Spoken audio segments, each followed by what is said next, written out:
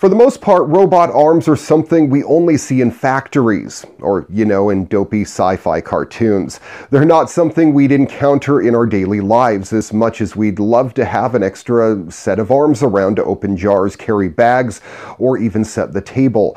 We're still quite a ways off from that level of convenience. But next year, xFactory aims to get us a little bit closer with what they're calling xArm, a consumer-friendly robotic appendage that performs simple tasks. It's not quite Rosie the robot, but at least it can pour you a cup of coffee if you want it to.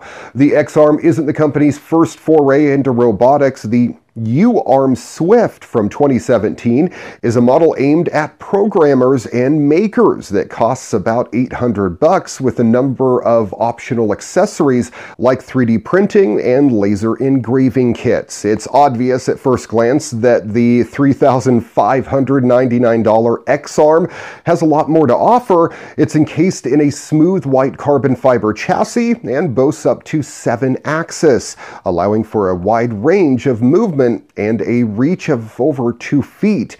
It can do basic machine tasks like pick up and place or loading and unloading, with its internal sensors adjusting the amount of pressure and strength it applies so that it doesn't accidentally crush or throw what it's picking up.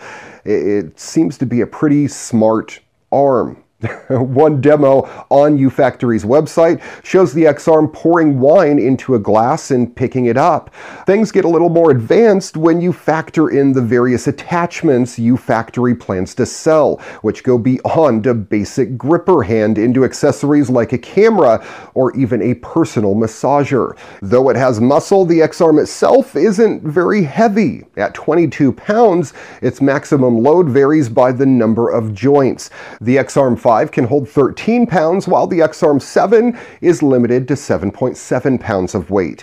It's rated for water resistance, meaning you can place it on your kitchen counter and not worry about the occasional splash, but it won't be washing your dishes, at least anytime soon.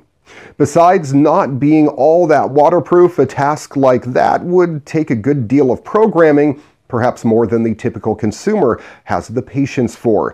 You'd be better off just cleaning your kitchen yourself.